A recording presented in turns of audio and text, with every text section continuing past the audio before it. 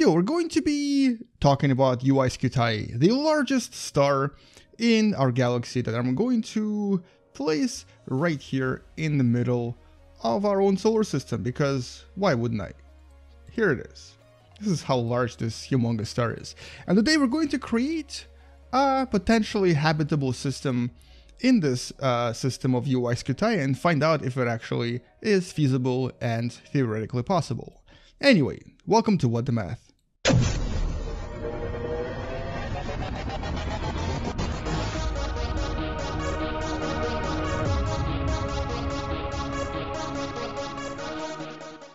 So now that we've actually kind of unofficially destroyed our own solar system because there's a very large, very massive star in the middle of our solar system, or I guess on the side of our solar system, we're going to basically recreate this, assuming that we basically go on a bit of a journey to UY Scuti, and we're going to try to imagine if there are any other potentially habitable planets there as well.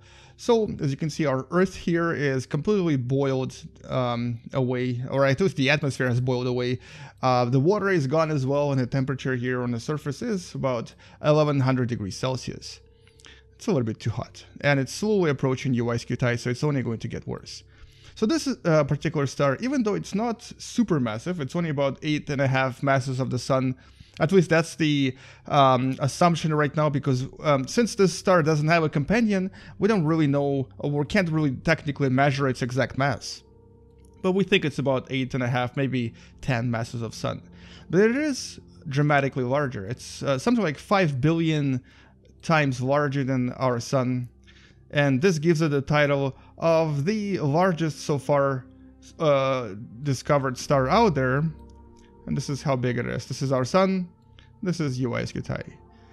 Now, this particular star has not always been that big. As a matter of fact, when it was just born, it was very likely similar to this. It was a kind of a massive, large O-type star that had a mass of about 30 to maybe 40 masses of the Sun.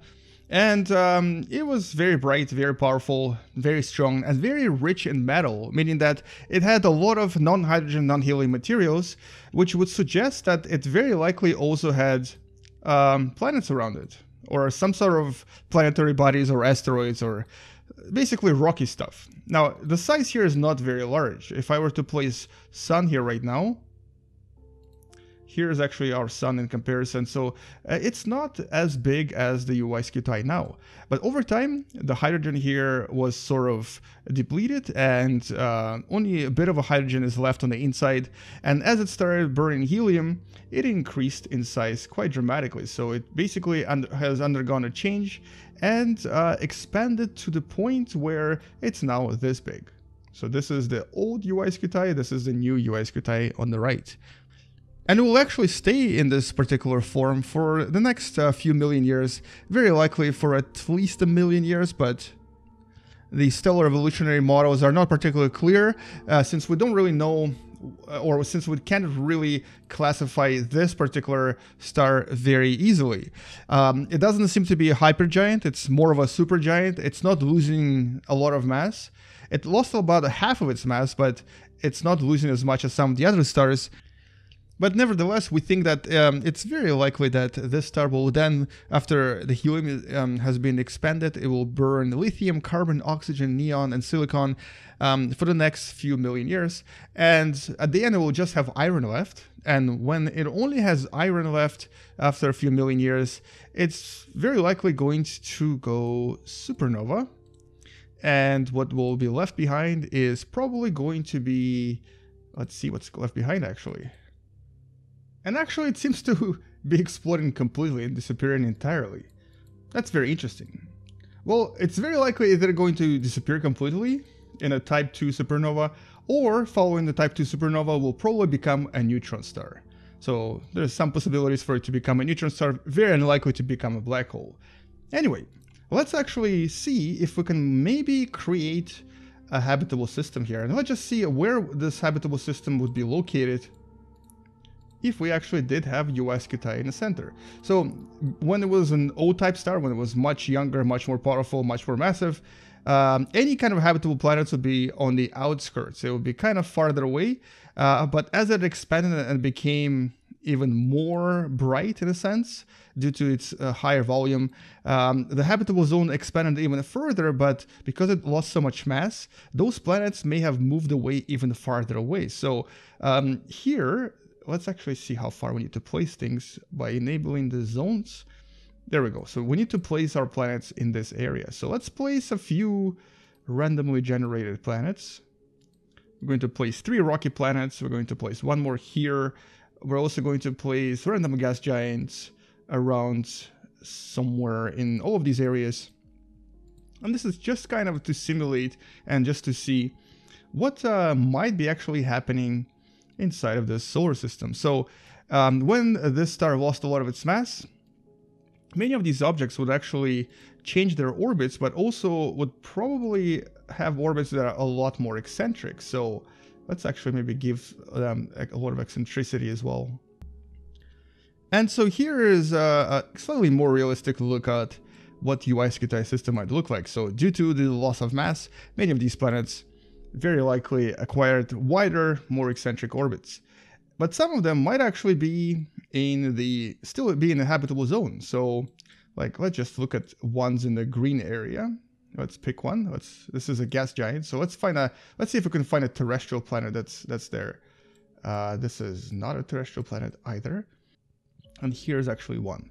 This one is called Vestv or Vestivi, or I'm not really sure what to call it, but here you go. This is what it looks like. Let's slow down a little bit and take a look at its surface. So what we have here is a planet with a very high temperature of 148 degrees Celsius, but surprisingly liquid water. It actually has liquid water. And even though it's not really habitable, it might become habitable in the next few hundreds of years when it reaches the area of its orbit within the habitable zone. So as you can see, it's going to pass through this green area here. That's the so-called Goldilocks zone or habitable area. And there, the water is actually going to be liquid. And for maybe, I don't know, a few decades, there might be habitable situation. So you might be able to survive on this planet. Here, it's going to be a little bit colder, and then it's going to come back here and become super hot. So it's very likely going to last for quite a long time. So because of these orbits being so much longer now than they used to be, it's actually going to last for many, many years. And one single year on this particular planet is close to about 13,000 years. So these are long, long years. Now, whether these planets actually exist in this area is another question.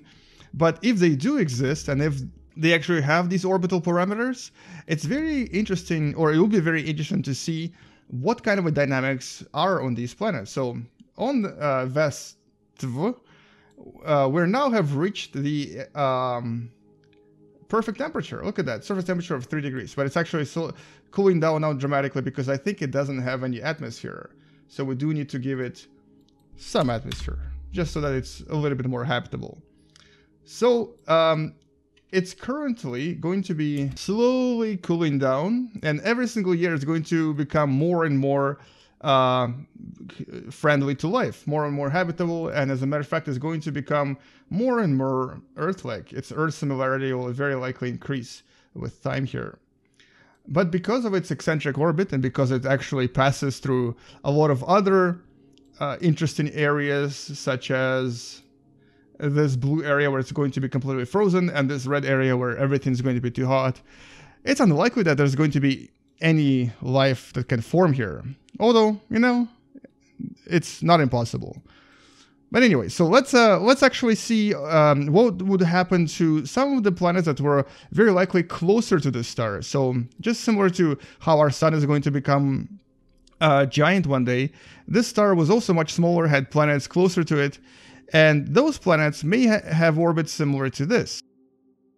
So an orbit that is still eccentric, but that actually comes a lot closer to the star and moves away at a distance of about, what is it, like 20-25 astronomical units, which is close to the orbit of Neptune, but then it actually comes really, really close to the star at its periapsis. So here, no matter where you are in your orbit, you're going to experience quite a lot of heat. So this planet and also most of the major planets in UY Scuti system might actually have these types of orbits and kind of look like this. So this is very likely what we would see around UY Scuti if we were to go there. But if there are any objects, if there are any planets at a farther away distance, basically within this habitable zone, then it's possible that we might find something that even looks like this. So this is that vast planet that we've created just now. And look at that, it's actually almost perfect. Its temperature is dropping quite dramatically every year. And at some point it's going to be a perfect paradise for at least a few decades. And then it's going to become too cold. And as you can see, after about 500 years, it actually reached a temperature of 20 degrees Celsius on average. Now, how long will it stay in this orbit? And how long will it have this temperature? Well, quite a long time actually. It's going to be in this part for another 500 years. Then it's going to be here for a few thousand years. And then it's going to come back here where it's going to have that comfortable 20-degree temperature for another 500 years. So let's see how cold this planet actually gets. Let's accelerate time a little bit more and find out what this planet is like when it's farther away from UY Scuti. Now, once again, this is just a hypothetical scenario, and it's possible that there are no planets that far away from the star, but you never know. For all we know, UY Scuti might be a very rich world filled with various planets, including something similar to Vestivi, that is now a frozen world with minus 51 degrees Celsius on the surface. And it will stay this way for a few thousand years. Now, since I've created the system, 4,600 years have passed. So, yeah. So, living on these planets would be quite interesting and quite unusual. But since UY Scuti is going to stay in this phase for a few million years, it's possible that during that time, some sort of a really extreme type of a life might actually evolve on some of these planets and might even become intelligent, resilient, and possibly even escape the system and move somewhere else more comfortable. But as you can see, this particular planet is going to stay frozen for quite some time now. And its Earth similarity has actually dropped just a little bit because of the temperature, but it still has about a 70% chance to have life on the surface here. Mostly because it has atmosphere, water, possibly liquid water inside of the planet underneath the ice shell, and it might also have magnetosphere necessary to protect itself from the flares from the beautiful, powerful, and magnificent UY Scuti over there, which is actually a very, very far away distance, because we're currently about 1,000 astronomical units away from the star, which is actually super, super far. That's about 1,000 times the distance from Earth from the Sun. And, well, anyway, so that's all I really wanted to do in this video. I wanted to kind of see if I can create UY Scuti system, if I can potentially make a habitable system here, and also if we can just talk about what could be present here and what will happen to UY Scuti in the future when it sort of goes supernova, and we'll actually do this one more time in a few seconds. But the important thing is that because it's actually a star that has very high metallicity, we know almost for a fact that it's probably going to have various planets orbiting around it. We don't know if this is going to be the orbits that we'll see here.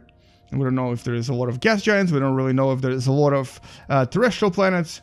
But we know that they're definitely there, or almost definitely there. It's very likely that they're actually there. What kind of planets it has is still a mystery, because this star is so far away from us. And maybe one day we'll actually have a powerful enough telescope to see what's in the solar system and to discover what kind of mysteries there are here. For now though, we're going to decelerate time and imagine that this is a few million years in the future and the star is about to go supernova. And there you go, UY Scuti supernova that we'll probably get to see several million years in the future. And as you can see, all of the planets are now being burned into crispy, gaseous objects because of the ridiculous amount of energy that has just been released. So after the supernova, there might be nothing left except for the tiny object in the middle, which might be actually, I don't even know what that is. This is definitely not a neutron star. This is a very large, tremendously large white dwarf. I'm not sure what happened there. Possibly a bug. Anyway, that's all I wanted to do in this video, and if you enjoyed it, don't forget to subscribe, share this video with someone who enjoys watching space videos and wants to learn through video games. And I'll see you guys tomorrow. Come back tomorrow to learn something else. And you know what? Space out. And as always, bye-bye. And it looks like not all of the planets actually got destroyed. Some of these are doing just fine. Except, of course, they're filled with tremendous radiation from the supernova. So they're not going to have much in terms of life left on them.